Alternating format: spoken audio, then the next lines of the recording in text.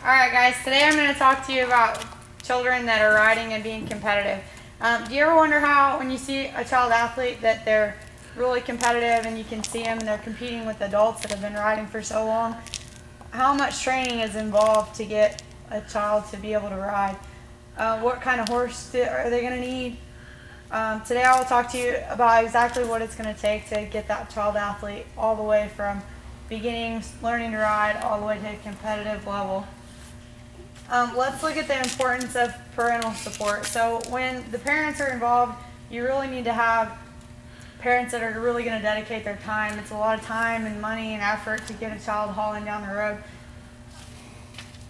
It's really important that they come for weekly lessons, that they need to practice, 5 days a week without an instructor, and it's a lot of money to keep a horse. The cost of weekly lessons, which can range from like 50 to $75 an hour. And it's really important because the parent has to haul the children all over the place. So you might be going for an hour or 2 hours and away to get them to the events that they need to go every week. Once you think about the time and money that's involved with parents, you need to focus on the importance of lessons. So regular training sessions are going to be really important because this is what's going to keep the child consistent. The benefit of weekly lessons is that you're able to stop a problem before it starts. The benefit of the trainer riding a horse, a lot of times when kids are riding a horse all the time, they're going to have a lot of problems. Their horses are going to be a little bit harder in the mouth, they're a little heavier to ride, and you need that trainer to get on and keep that horse working. The fact of it is that a kid is not going to be able to keep that horse tuned up and working because they're simply not strong enough. Once you have a plan, your trainer can catch problems that are coming and you can prevent a lot of stuff from happening later on and keep that kid going in the right direction. A lot of times it's really tough with the parents because a lot of them aren't horse people, and so you're having to educate the parents as well as educate the children, and you need to let the parents know what they need to do to make sure their children are doing the correct things during the week. And then you can see on my slide here, this is a picture of a mom and her daughter, and they're winning.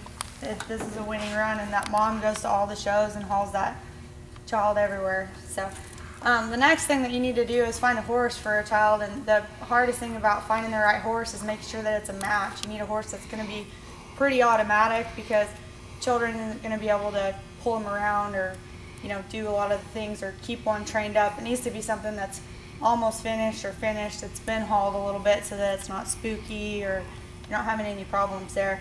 It's really important that your trainer comes to evaluate the horse, because when your trainer comes, they can catch any problems that you as a parent might not know. Another thing that's really important is making sure that the child and the horse get along. If you have problems, sometimes they just have personality clashes, and that can cause a lot of problems later down the road. Once you find the right horse, you'll be ready to put all those steps together.